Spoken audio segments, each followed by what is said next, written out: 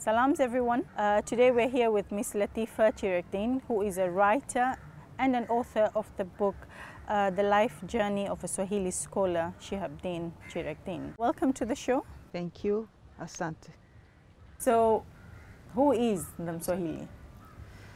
First of all, let me just say, Swahili are matrilineal. They count the pedigree on the mother's side. And secondly, Swahili is a very complex subject, or is a person. Swahili is a very complex being.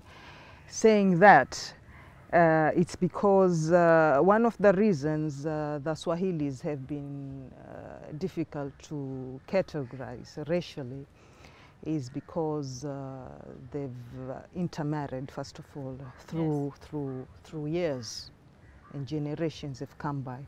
So it's not really easy to pinpoint at a pure indigenous Swahili, but they are there. Because of counting themselves on the mother's side, that's why they keep repeating themselves, saying that they're Swahilis. Ukiulizwa mtoto wa nani? Mamako nani? That's the first question a Swahili mother would ask somebody, mamako ni nani? And then they would refer to the paternal side. Yeah. So all in all, pinpointing as to who Swahili is exactly is not easy, and it's not easy, but it's not even hard. Fact that Swahilis, if you ask me where are the Swahilis found, the word Swahili first of all comes from Sahel, which is an Arabic word, but it got corrupted. Na Waswahili walikuwa wakitukua mambo yoyote mengine wanaochukua, they corrupted for the comfort of the foreigners and then themselves. They are very generous people because walikuwa wakipenda kuinteract na watu sana, and them being traders, and manake by the coast they received many visitors and they intermarried. But however, as we said from the beginning, they are people who had been there.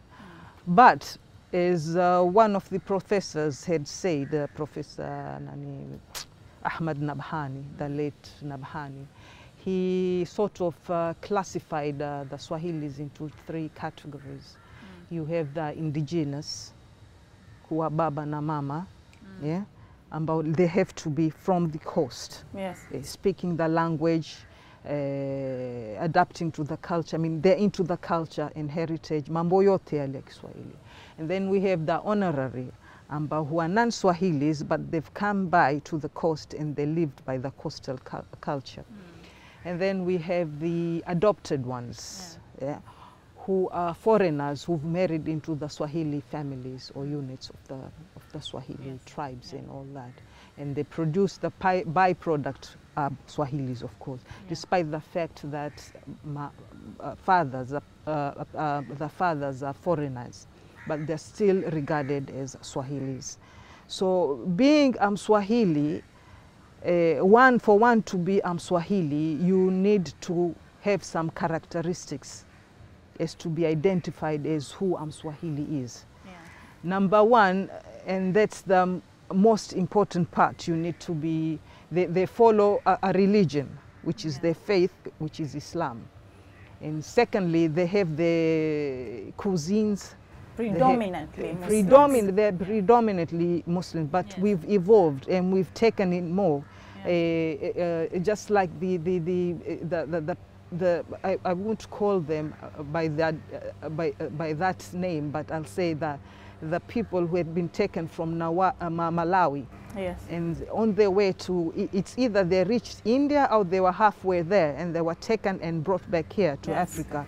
But instead of being taken back to Malawi, they were brought to Mombasa, and a place was far. Swahili gave them a land to live on. Here in Mombasa. Yes. And the place is Freetown. Now those people, when they came in, they were not Muslims. They had some sort of faith. Either it was the Christianity or it was just a local beliefs. They adapted to the Swahili way because they found people already with the culture, with the heritage, and they had traditions. Yeah. So they remained Christians, but then they adopted into. Well, some of them did change to become Muslims, but some of them just went on with whatever beliefs they may have had. And some of them, mostly, they were sort of influenced by the Christian faith, but they took in the traditions and cultures of Waswahili. Ukienda kwa watu wa Freetown sana utawakuta wana matanga yao similar to what the Swahilis have. Wana harusi zao pia vile vile kama Waswahili vile vile. Mavazi yao ya leso. Leso is ni kivazi la Waswahili kutoka time immemorial, manake tunaona mabibi zetu, tunaona mabibi zao, ushaona. Sasa lakini with time pia so many the trends changes. I mean from the attire of the people and the way they speak, the speech. Manake if we are to speak, or we bring in somebody who speaks the Swahili, the actual Swahili itself, hatutomfahamu mimi na wewe. Maybe here and there we can pick snippets. So as a language we also evolved. We have. And we adapted. Kwa sababu sasa hiyo, actually it's not to the wanting and the authority from the Swahilis themselves. It came about when the British colonials came in. Yes. Sasa when they came in, they found a ready-made language. They found a people who are already well into trade and a lifestyle. Yes, and they were in city states. They lived in city states, as they say. Sasa to make it comfortable for him, manake, he had to choose a language. Kwa sababu antaka kutawala. So he had to choose a language. And the Swahili was the most manake common. No, it was friendlier to the tongue. So than the other indigenous. It's user friendly, if you like. Yes. So he chose that, but he sort of taught it to what he understood from his perspective. Kwa sababu his standard, it came about being standardized by the colonialists. Yeah. Ushaona. So the actual, without going back to the Swahilis and authenticating the standard Swahili, but then it became sort of easier for many people to use the standard Swahili as opposed to using the archaic one, yes. the old Swahili, yes. which is very difficult, and you need to tambua manake along the coastal area manake as we said they lived in city states wa Swahili. If I may ask, for the city states, from which starting point? From which area to what area the most known ones? Okay. Wow. Swahilis, actually the Swahilis were or are to be found from Kismayu, further north, according to the scholars, to the south, which is in northern Mozambique. They speak some sort of Swahili. Now each state speaks its own dialect. And you have the adjacent islands, which are the Indian Ocean islands, which are adjacent to the Zanzibar, Pemba. You have the Pate and the Lamu, which were the old kingdoms which came down to. But these were kingdoms all along. They had kingdoms. You'd find any place with a fort and some sort of ruins.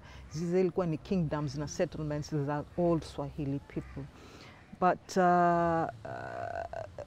because of them being generous, walipokea wageni wingi. Now for one reason or the other, I don't know.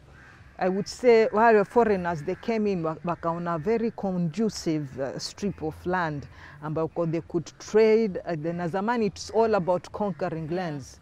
It's not really about educating. It's just conquering the lands and extracting more wealth from wherever they may have conquered. Yeah. Here sasa it became sort of a base, if you like, ya our conquerors. Before then, if we go back in time, they say the Queen of Sheba at one time ruled these states. Bilqis, yeah. She ruled these states. And when they came in, they did find people. And who are these people? It's definitely the Swahili. Ushaona. Yeah. Sasa we evolved with time. We took in, I mean, utapata Mswahili anzaliwa na Mchina, utapata na Mswahili anzaliwa na Portuguese, utampata Mswahili anzaliwa na Muhindi, and so forth. Kisha in later years, as we came into the 19th, 20th century and so forth, up to now, we've taken it, the people from the hinterland who've been Swahilis, who've become Swahili, if you like, yeah. But if I may interrupt you there, what about the school of thought that says that the Swahili are exclusively a product of Mijikenda and the foreigners that came in, be it the Arabs, the Indians? Yeah, that's what I'm saying. The Swahilis, because it was easier for somebody to just say that they couldn't really place where I'm Swahili. When the Portuguese came in, they thought us to be Moors, just like what they found on North Africa. Yeah, walipokuja huku, they found people with similarities to North Africa kule kwenye Maghrib. So they thought us to be Moors. Wale wakawaita ni white Moors, sisi tukaitwa ni black Moors kwa sababu being on the eastern side. However, as we went along, manake tukawa olewa twazaliwa na watu wengine. Sasa you can't claim kuwa Mswahili is a Mijikenda in an Arab per se. Kulikuwa na so many before the Mijikenda came in, and they were in the hinterland. They were to be found in the Nyika Plateau. Yeah. Sasa they came down. Manake zamani kulikuwa na a lot of migration taking place for one reason or the other. Either it's the wars or the diseases. But they didn't come down until much later in time. Much later, well, most probably maybe in the late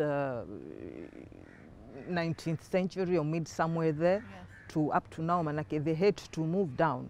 Na kisha Swahilis being a minority, walikuwa they were liable to so many attacks from foreigners. I think we're still a minority. Yeah, well, sasa ndio we are diluted. Ushaona, you can't really place who Mswahili is.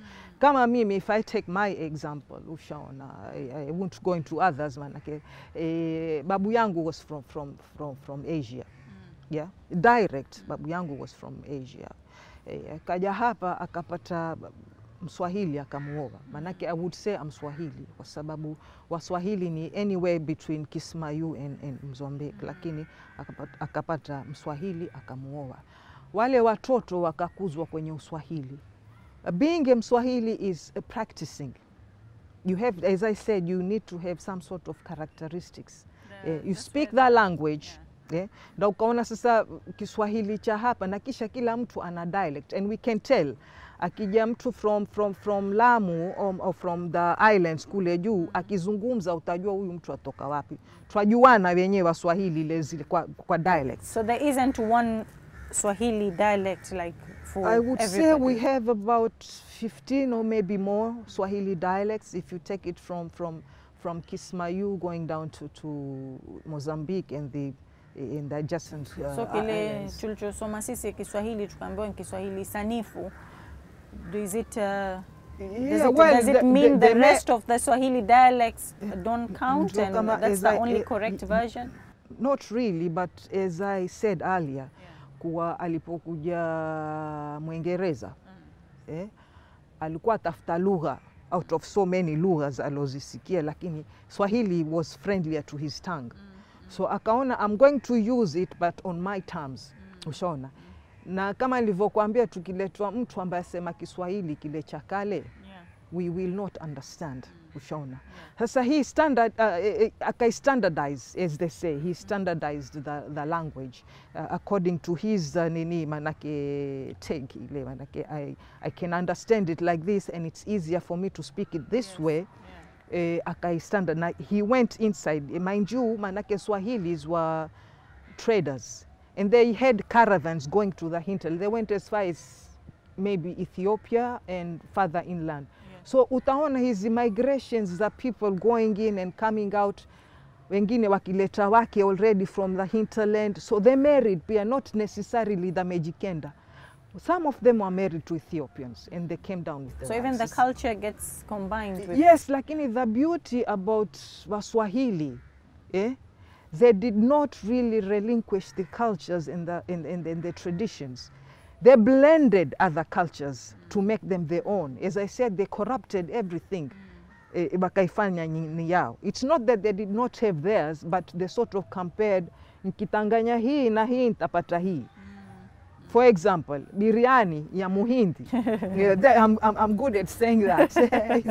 Biryani ya Muhindi. Lakini ilipokuja kwa Mswahili akai-corrupt. It's tastier than ya Muhindi. I'm not saying that kwa sababu ya, but it's the truth. Haya mikate. Ushaona. Manake ni small things. Hasa alafu you take the architecture and the infrastructure. Walikuja, they found manake some sort of dwellings hapa. We can see from the ruins as well. Yeah, hapa Mombasa. If you go, manake you go, ukiona Swahili house, ushaona.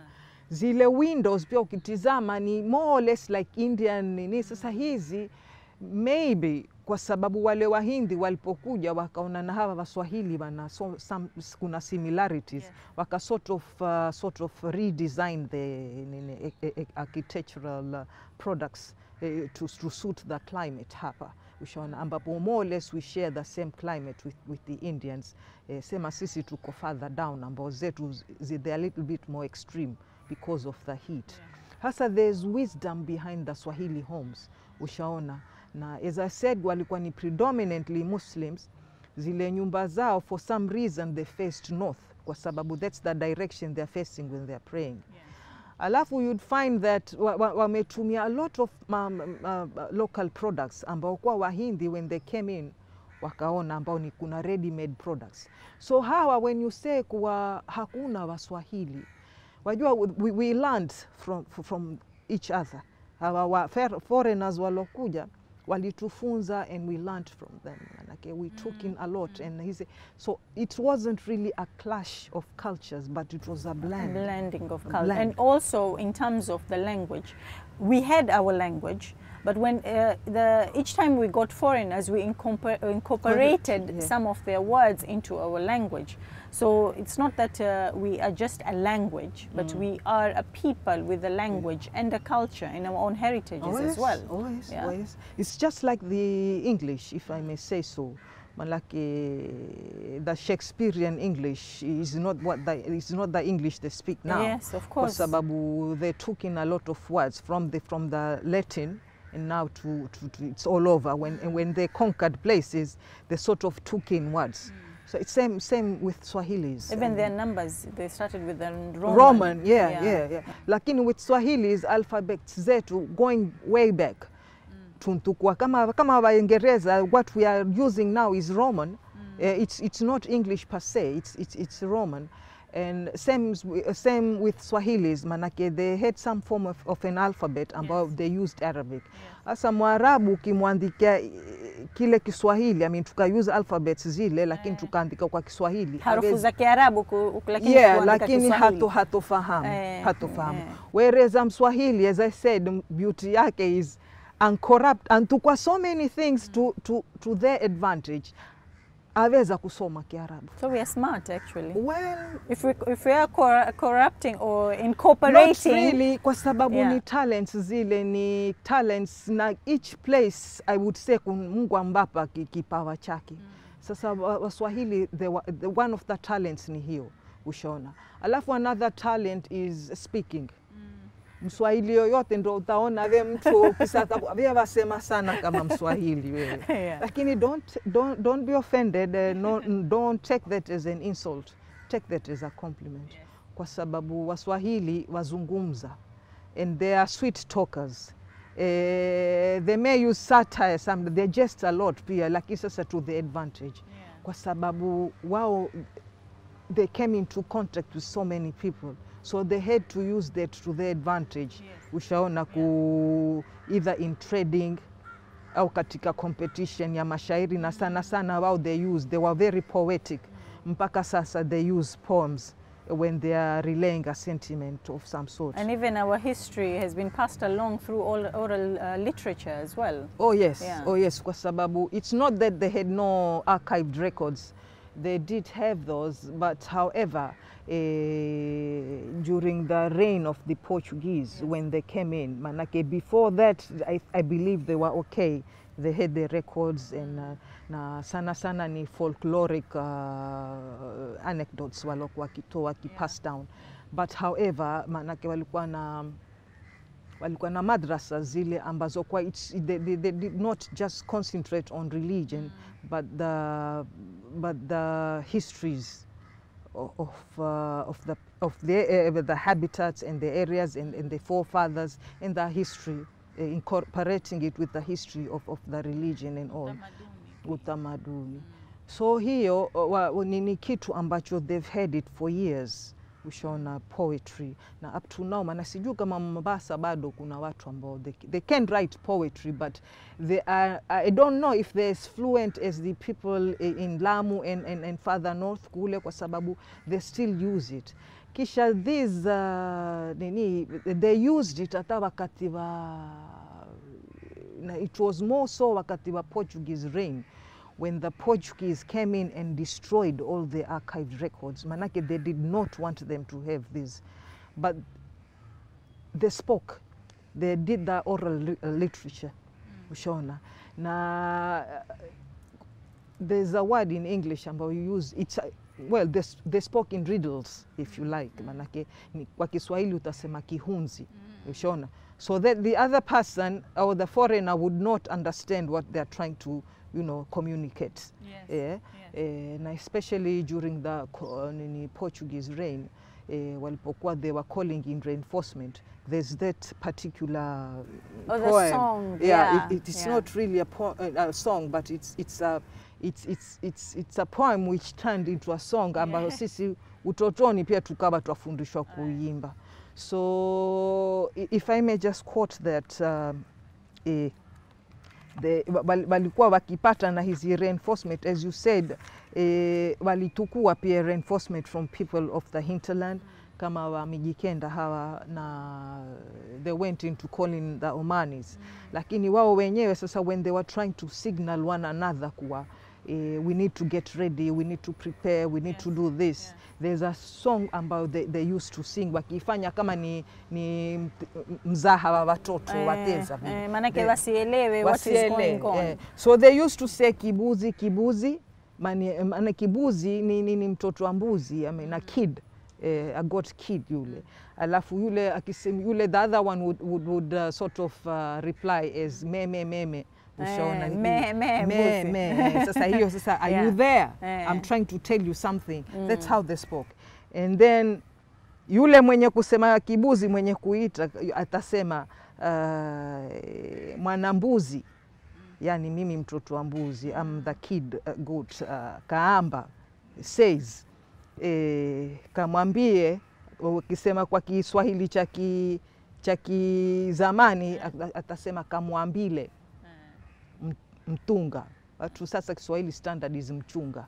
So mchunga pia it's some sort of a plant, but yenyewe Waswahili wa Mvita akisema mtunga.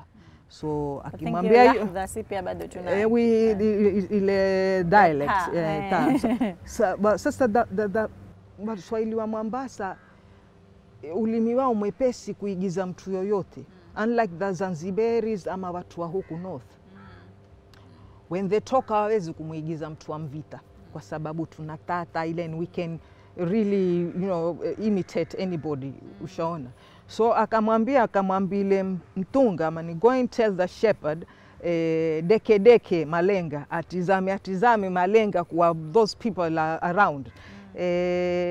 Huku simba akaregea, Bale manake whoever it is where they were referring to ni simba amerudi, manake simba always attacks the herbivores. Sasa aregea karegea kongwe, kuregea kongwe meaning the fort. So they were referring to the Portuguese. Yeah. Portuguese are coming back. Yeah. So Simba would be the Portuguese. Well, I believe so. Manake waliposema karegea kongwe, it's definitely the Portuguese. Hapo pani kuna mti. Manake pale ndito mahali kwetu pa kukita ule mti. Mti huo umemea. Yani we've grown stronger, ile strength ya ule. Unaona sasa they were talking in riddles. None other can understand them but they are themselves. Sasa ataka manake wale kulikuwa na informers just amongst us, just like any other community. Kuna wengine they can be bought. So walikuwa wakisema hivyo. Mti huo umemea pilipili. Manake sasa reinforcement yetu imemea za mti. Na ule mti umemea pilipili, nani tushakuwa wakali. Yoshaona pilipili mtanga subiri 12. Sasa 12 refers to the 12 tribes of Mombasa. Yeah, we have the 3 tribes who lived the indigenous, alafu they married with others ambao ni Watangana, Wachangamwe and Wakilindini. And these people were to be found along the Mzimle. Mzimle ni kule, juzi we had an incident here, ni along Mamangina waterfront, ile coming down to Liwatoni, to Kilindini. Kule. So there were people living in all those places? Yes, kule hata sivi juzi wame-excavate settlements zile, wameona sijui ni msikiti or something like that. So those were nini, lakini sasa wao walikuwa kukule zaidi. Na they were more so aligned to the Mijikendas of the south, ambao ni Digos if I'm not wrong, and the Pokomos. Yeah. Alafu hawa hawa mvita wa more so, sasa kule kwaitwa Raserani. There's a promontory which is a headland where the lighthouse stands. Yes, ya kuonesha sasa ile ililetwa, walikuwa kutoka zamani walikuwa nao ule mnara, lakini alipokuja Mwingereza akaweka ile akaerect kuonesha the in and outbound vessels which are going towards Kilindini or coming down to the old port. So when mimi mtu akiniambia hakuna Waswahili, nikamwambia if you go back, usitukue history ya kote, just take history ya Mombasa. Hawa watu walojenga hii miji wakaishi namna hivi, hata watu wakaja wakasaidiana kudevelop. Ushaona hawa walikuwa watu gani if not Swahilis? Na ni watu ambao they had a way of life. Manake kila watu wanakuja kupata watu wa ready made, hawakuja ku civilize people. And if we would say that they are exclusively, I'm going to go back to that. If we say that they are exclusively a product of foreigners and Mijikendas, why don't we have the similar settlements in Mijikenda and the hinterlands as well? Because if it was so, then they would have those in their areas as well. So let me tell you something. Maybe I may slip a bit, but the best way to define a people is first of all through the language they speak, which is commensurate to the habitat. Secondly, the places of worship and burial. Burial and worshiping places. Ambazo hizi ndio za identify a people ambao hawa ni watu namna gani, maziko yao yako vipi. Na ukitizama hawa walokuja, hawa the islanders ambao wakatukua na hizi the other 9 tribes. Each and every tribe wana misikiti, wana na burial places. Yes. Cemeteries. Ukenda hapa utaambiwa ni kwa Wachangamwe. Unless somebody who's from here, it will be not easy for you to understand. Manake sisi, people tend to sum up the whole Swahili picture. Ushona, they just put us in a box. These are the Swahilis. As I said, we are complex. We are a very complex society. Ushona, you need to nitpick sometimes, ushaona, to get a better perspective as who Swahili is. Hasa siku hizi, if I say, kuna identity crisis, especially people on the coast, kwa sababu vile watu wengi wameingia sasa, people tend to conform to some sort of trend or I won't say religion, kwa sababu Waislamu wengi katika sisi wa Swahili ataona maybe I look better if I call myself an Arab. Well, you are an Arab. Technically you are an Arab, but hukai Uarabuni, huishi maisha ya Kiarabuni, huli chakula cha Arabuni, huzungumzi lugha ya Arabuni, and that matters. Wasema Kiswahili, walala Uswahili, mamka Uswahili, harusi yako ya Kiswahili, matanga yako ya Kiswahili. So basically you can, okay, it's allowed to say I'm an Arab Swahili. Yeah? Lakini why confuse yourself and confuse people? Watu wa hinterland kila moja aji-identify. Na it's not that ukisema kwa kuna Wajaluo, havana tribes, havana clans. And that's exactly how Swahilis are. Ukisema Wakikuyu, that's just a sort of a bigger picture. Ushaona. Hawa ni pseudo tribes or pseudo clans, ushaona, which are all attached to the bigger one, ushaona. Same as Waswahili, ushaona. Waswahili walikuwa na tribes. It doesn't necessarily you belong to a particular tribe, lakini kuna generations za foreigners ambao washaishi hapa. As I said, kuna 3 categories. They've been classified as that. So maybe we could go a little bit into that. The indigenous ones ambao ni the islanders wenyewe, walikuwa ni hawa Watangana, Wachangamwe and Wakilindini. You have the Kilindini, that's mana ya Kilindi ni shimo. It's we've just been given that, manake hii juzi incident, they saw how deep it was. So they knew, manake from that time immemorial pale bankuita ni Kilindi. Ni Kilindi, lakini Mswahili paka ite that nenda nyumbani, basi pale ni Kilindini. Ushaona? Kilindi, deep sea. It's deep. Ushaona? Manake it's unusual for an island to have a sort of a channel to be that deep. Like sasa it's God made. Usually you'd have a reef and then to come to it's the God deep made. end. So that's Kilindi. And then you have and then kisha hizi promontories or headlands on the island wakizita ras. It's an Arabic word, but I think it sort of went to go in Swahili pia they had a similar thing, but wakaita yo ras. Ushaona, to bring less confusion. So wale wakiishi kwenye ras serani up to huku Kizingo and all. Na hiyo Kizingo wenyewe it meant a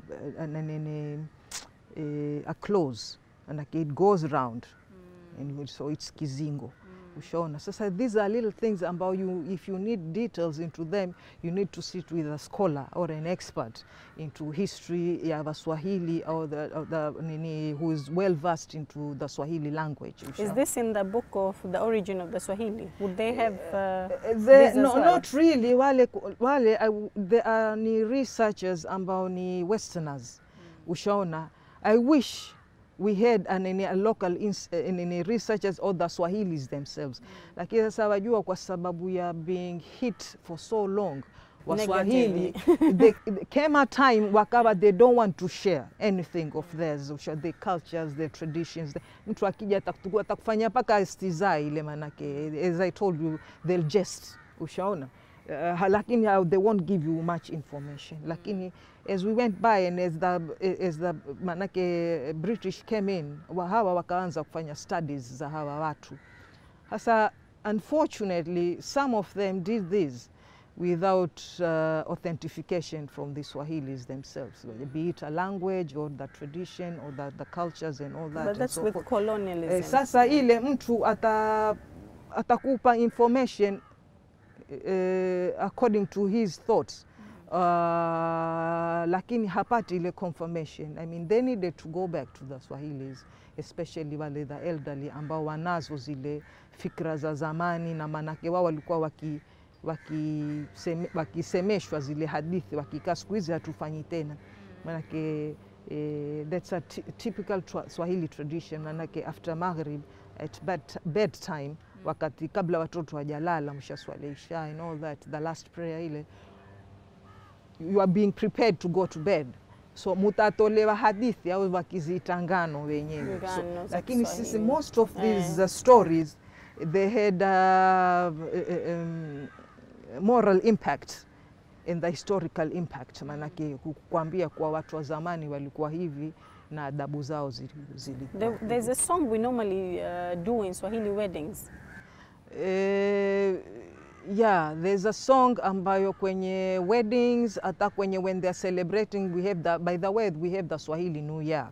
I don't think many people know that, but you know, there is a Swahili New Year and there's the Islamic new calendar, then we have the Gregorian.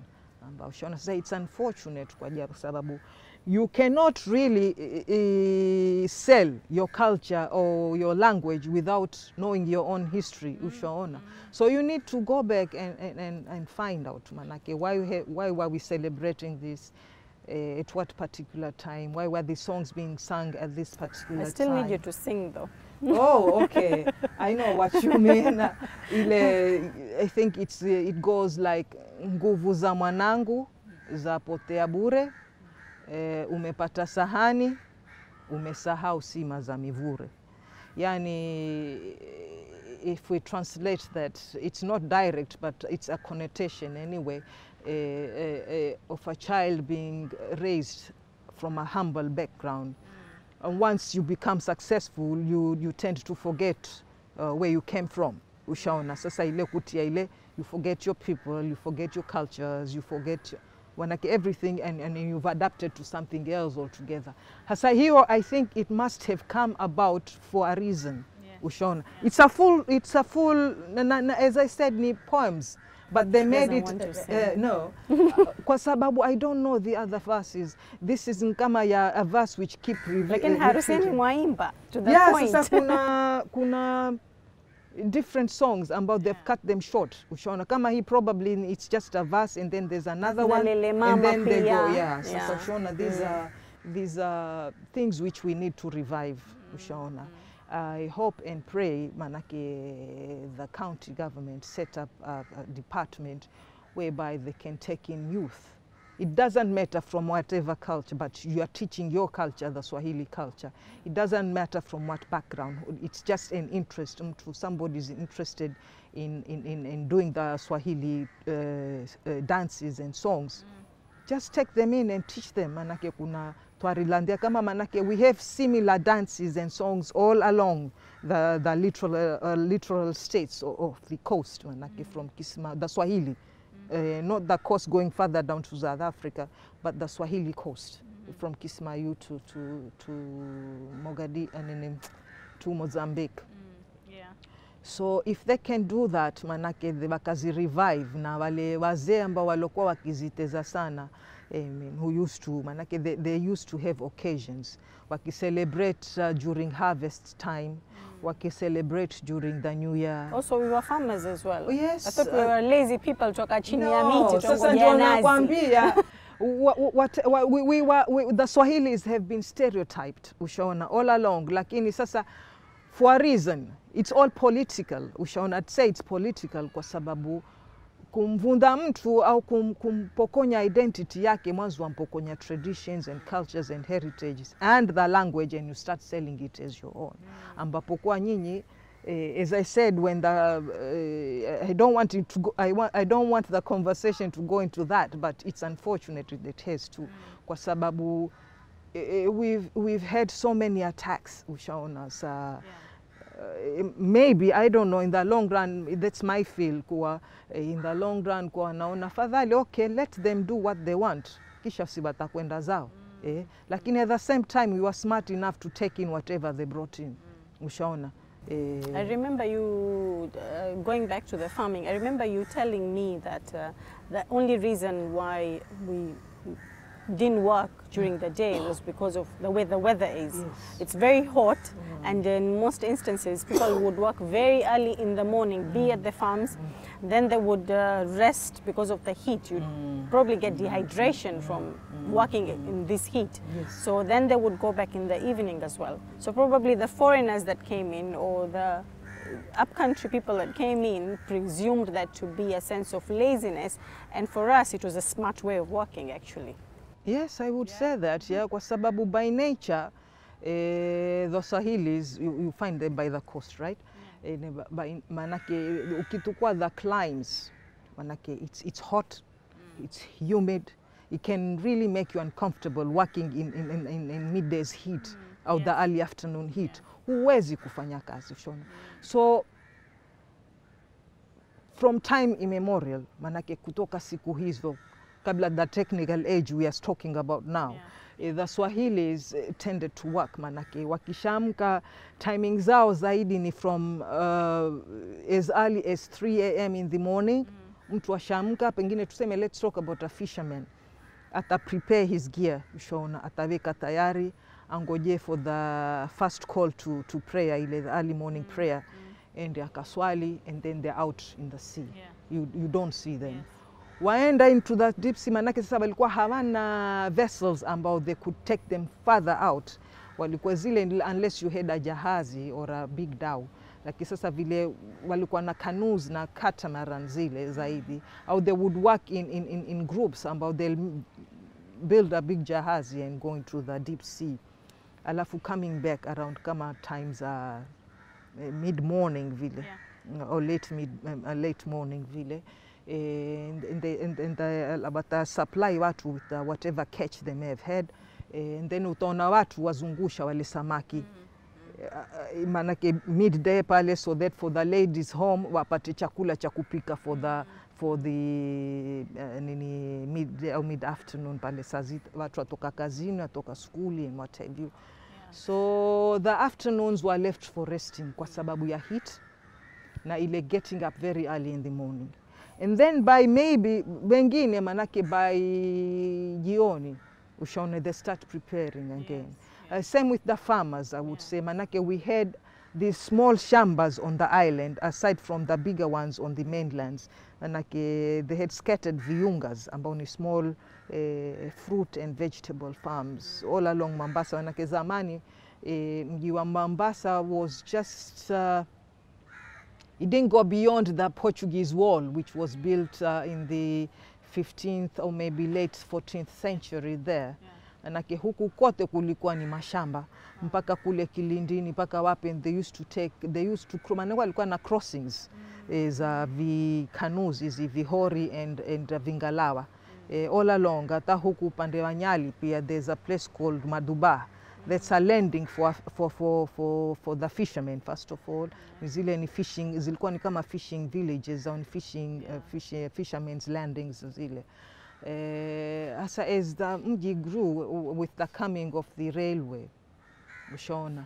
Asa Wahindi pia wankuja wantuletea mambo yao, with infrastructure, na nyumba hizi utaona tuka sort of modernized, if you like, our carvings, na a way of putting up a structure, ushaona. Kwa sababu wao wankuja na experience yao, wao na technique yao wakatufundisha. That's how we learn. Na Waswahili ni learners wao saa zote, manake whoever comes in, wao very generous people, manake they took in so many people. So I guess if we are to wrap it up, I think the identity crisis experienced by a lot of youth would be helped if we did a lot of this Swahili culture. Yeah. One of the things is that, manake, if we can revive and bring... There's this Dagwaride, which is up to now you have Ilebeni. Whenever, it's a culture which has come before what we have now. Manake kulikuwa na groups wakifanya hizi bands Manake na hiyo you won't find that anywhere in East Africa except for Mombasa. Kwenye harusi utapata bwana harusi awa escorted with that gwaride.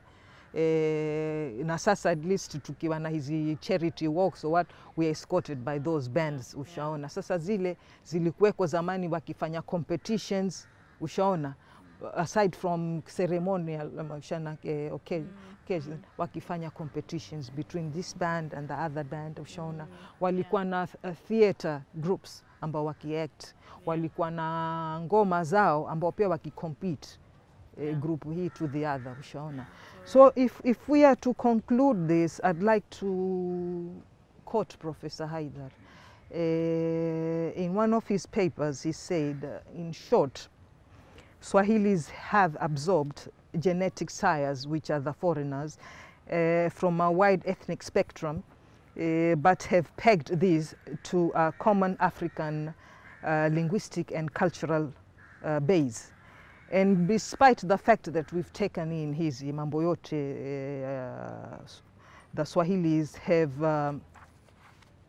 have resolutely maintained the linguistic and cultural integrity, which is now, it's not to the degree we had, but it's still there. Yes.